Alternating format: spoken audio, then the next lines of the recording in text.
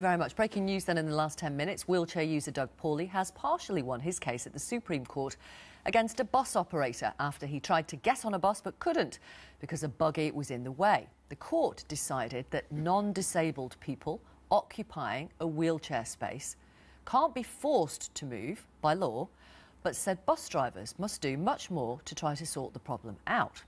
Let's talk to four people who say their disability has meant they have struggled with getting on various elements of public transport. Will Pike had an incident just this week on a bus where the ramp facilities weren't working. Romina Puma, like Doug Paulley, has been refused bus rides in the past because of pushchairs in the disabled space. Zoe Williams says 1 in 10 trips on public transport feel like a challenge for her. And Samantha Renck says every day feels like a tube strike for her. Goodness me. OK, let's talk about what's happened at the Supreme Court, first of all. Your reaction that bus drivers are going to... they have to do a little bit more than request that someone moves the buggy from the wheelchair space, which might mean finding another space for it or shaming the person that won't move the buggy. What do you think of this, Zoe? I think the whole point of this case was to try and get a little bit more clarity about how far bus drivers are meant to go in terms of requiring people to move out of the space. I'm not sure this ruling has actually provided that clarity. I certainly found that... Well, you're smiling and you're... you're... Go on, Will. No, Zoe, I mean, continue. I mean, I think she's absolutely hit the nail on the head. We were seeking some sort of clarity. Doug's done an incredible job in terms of bringing this issue to light and to the mainstream media's attention. And at the end of it, there's no news, essentially. It's kind of back to square one, which is people are probably going to be searching for some sort of grey area of truth in this. I mean, can you envisage, Samantha, being on a bus where we've got this whatever this is, this judgment, this ruling, and there's a buggy there? What happens? I mean, I normally ask the buggy to move. That's always a bit awkward. I've never once had a bus driver get out and physically come to the area and ask for that to be moved. So it's normally myself or somebody who I'm with. And that can just be a bit awkward because particularly when it's a full bus, you know, it's been raining outside, but I need to get on that bus because like everyone else, I've got a job and I've got to go places. I can't just wait outside for 3 or 4 buses, and that has actually happened. I've been waiting for several buses. Yeah. I mean, Clive Coleman was suggesting, Romina, that, you know, the bus driver will sort of call out the parent who's got the buggy in the wheelchair space and try and shame them in some way. Is that going to work? No, it's not going to work because it happened in the past. I mean, when they asked the mums or the parents to fold up the prams, they said, no, I'm not going to do it. And they look at me, the driver looks at me and says, oh, he doesn't want to do it. What can I do? So, well, I need to go on the bus too. He can fold up the pram. I can't. It's just a priority. And also all those signs there, priority wheelchairs, it's just like, it's like an ornament, decoration. Just a gesture. Yeah, just get rid of them, put some adverts instead. It's just misleading. I don't think it's fair. Empty threat, really. You know, so why can't there be a penalty? I was recently on a train with the same scenario where I couldn't get to a wheelchair space and people left their baggage all over. The sign said priority by law. If it's by law, why isn't the law being enforced? So why are people putting their stuff there? Exactly. Why do you think? I think attitude towards disability needs to really change. I think. Do you think there hasn't been much progress? I think there has in some areas, but people still don't realise that we are pretty much like everyone else. We've got jobs, we've got places to be. You know, we're not going to just sit at home, and that's where people need to change their mentality, that disabled people should be thought of as integral parts of the community and not someone that is, you know, kind of sitting at home and feeling sorry for themselves, because that is completely not the case. Tell me about the ramp incident, Will. Yeah, I mean, actually, it wasn't within the last week, but no, we were talking about this in the green room before, and I think all of us have had a situation whereby the ramp has broken. I mean, I've cleared a bus load of passengers on a Monday morning rush hour. And I think what that sort of taps into for me is the amount of sort of confidence and mental, emotional strength sometimes it takes just to leave the house and accomplish things that would be quite straightforward for able-bodied people. And it's just that lack of empathy sometimes and humanity within a situation that means you're left with a type of conflict and altercation that nobody really wants to have. And I think with Doug's case, it's an example of how far people are prepared to take it. But he's not saying everybody should go down this path, because clearly 4 years is far too long for anything like this to take as a process. And in the end, it's actually the outcome has probably undermined a lot of the work that he's taken. He's been doing, and certain charities like Scope who've been supporting Doug's case are probably left now kind of going, well, where does this leave us? Because we had a response. And bus operators will be thinking, where does this leave us? Yeah.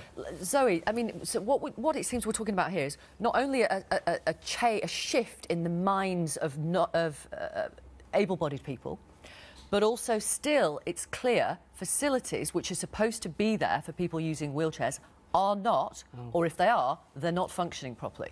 Yeah, I think that's true. I think if you look at the design of most public transport, it's not designed with wheelchair users particularly in mind. There's provision made for wheelchair users within a design that's primarily aimed at non-wheelchair users. So you're always going to be a little bit of an afterthought, a little bit of an add-on, whereas you know, a better design would be one that actually takes the idea that wheelchair users do need to use this facility and adopts that into the central part of the design, rather than, you know, putting a space in afterwards. On trains, for example, you know, there's not enough space for luggage and wheelchairs, and so luggage tends to take priority because more people have luggage, but it doesn't have to be that way. If there was more space for luggage and wheelchairs, then we wouldn't have this conflict. If there was more space on buses for wheelchairs and pushchairs, as there are in some bus designs that I've come across, then you get much less of a problem with that. Let me read some comments from people watching you talk about this from around the country. They're not all sympathetic.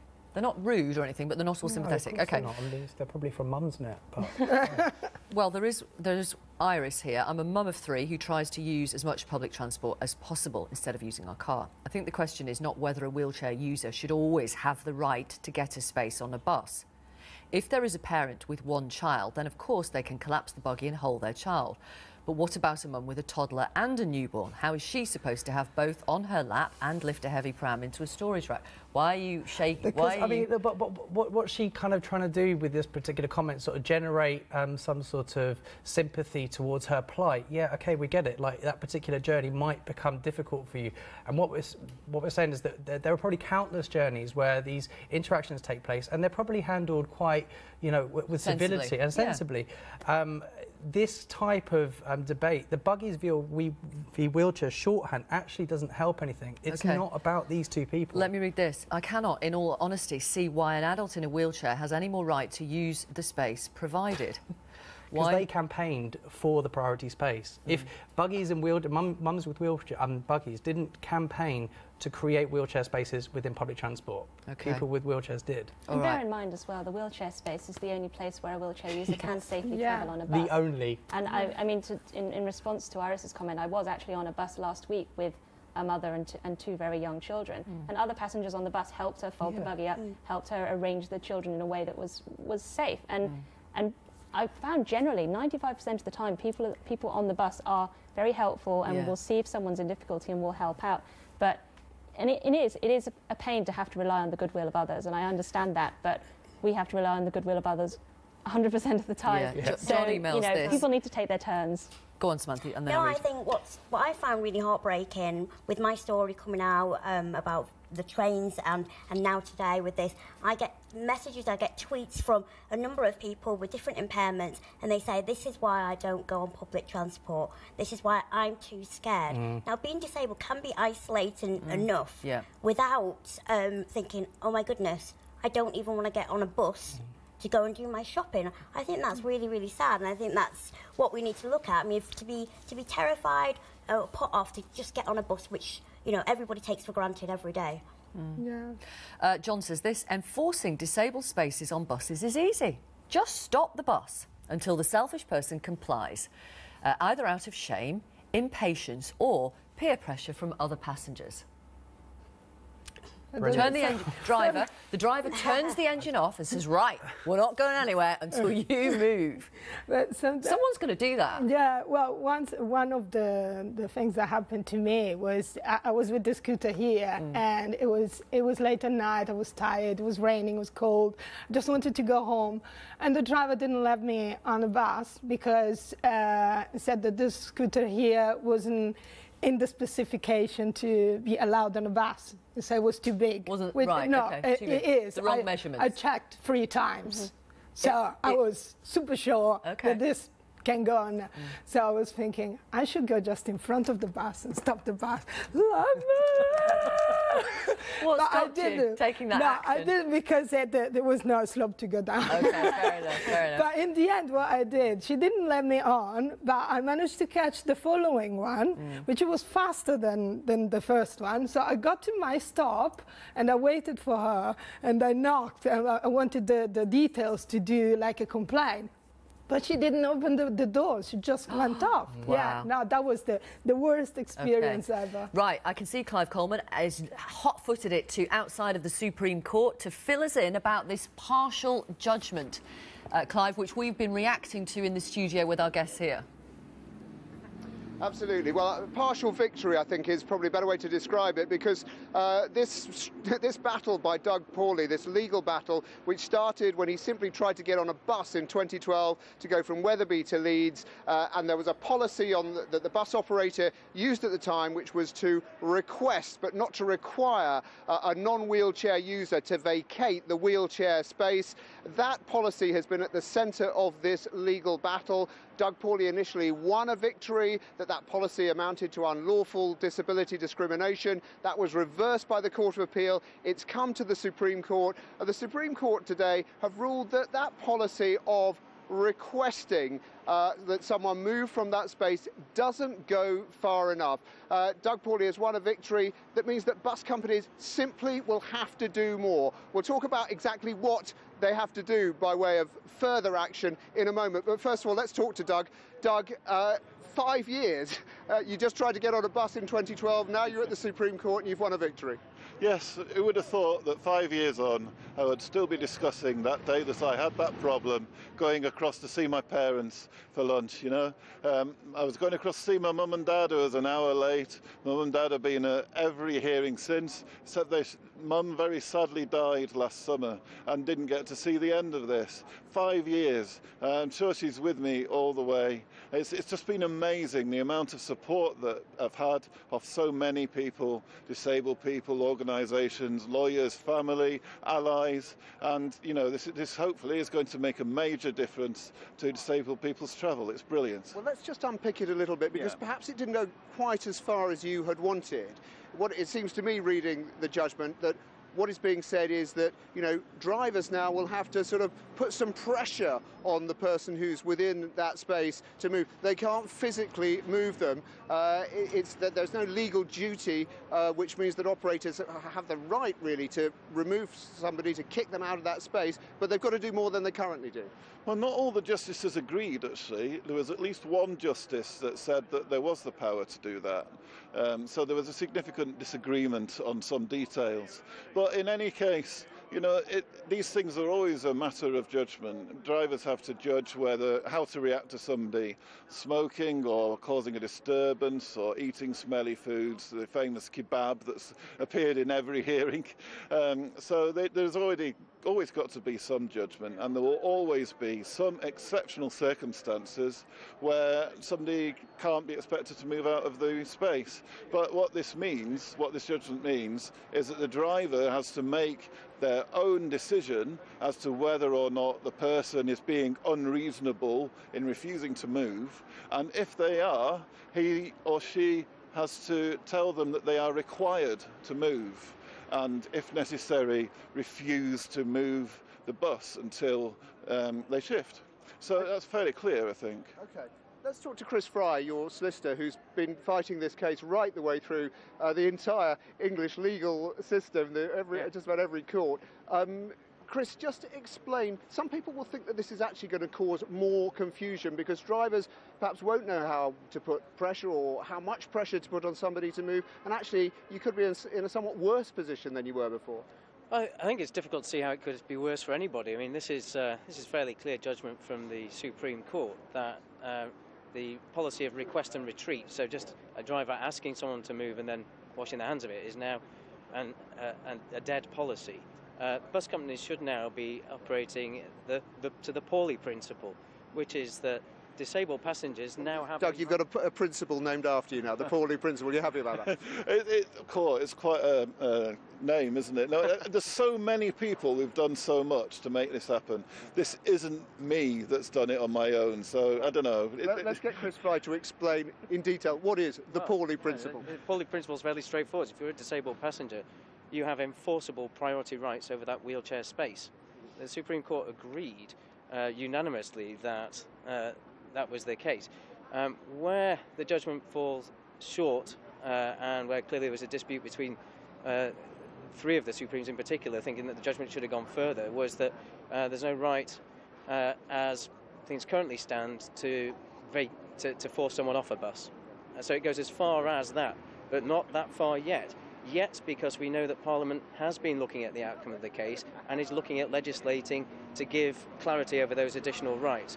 So Doug's changed everything for disabled passengers. He's changed the culture, and it looks as though the decision in fullness of time will actually achieve the full change that we're looking for. Let's just have a quick word with Robin Allen QC, who's been your barrister, Doug, throughout this legal battle. Robin, how far do you think this principle extends in terms of service providers, talking about disabled parking spaces in supermarkets, disabled toilets on trains? What are service providers going to have to do now in terms of looking at their policies? Well, they've got to take on board that the Equality Act has this principle of reasonable adjustment, and that means that they must try and give equal access to their services to disabled people. That's why we have disabled car parking spaces close to the door of a supermarket, why they're wider so that doors can be opened and so on. And they should have a policy to prevent people blocking those spaces. And they'll need to think how they do it. So they might need a parking attendant or somebody in a supermarket who's willing to go out and say, "Oi, not in that space, move over." And to put some serious moral pressure onto the ordinary walking public or the able-bodied public to ensure that the disabled public have equal access to goods, facilities and services. Doug, a final thought from you. I know that you spoke about your mother had followed this process right the way through. She wasn't here to see it, but she will know now, well, wherever she is, that the Paulley principle has been well and truly established. Yeah, she was a wonderful lady. I've had such support of wonderful parents. I am incredibly lucky. Few people have that. And yeah, God bless you, Mum. I think you owed them lunch. Yeah. All right, well, Victoria, there you have it. The Paulley principle has been established today here at the Supreme Court, and it really is a wake-up call for service providers around the country that they really will have to look at their policies in relation to wheelchair users and to make sure that those policies are sound and that they're properly enforced. Back to you. Yeah, thank you very much, Clive. Worth saying to Romina, Will, Samantha and Zoe, actually Doug Paulley was a lot more positive and optimistic than perhaps we initially were. You initially were. Is that fair? Yeah, I think so. Yeah, he's quite positive. I'm still not so positive. I want to see what changes they're going to make. And like even with Muscular Dystrophy UK, we do a campaign called End the Line, and we work along with TfL. So we're very happy to work with them even more to make them understand what we really need. Okay. Thank you all very much. Thank you for coming on the programme. Nice to meet you, Zoe, Samantha, Will. Good to see you again. Romina, good to see you as well. Thank you.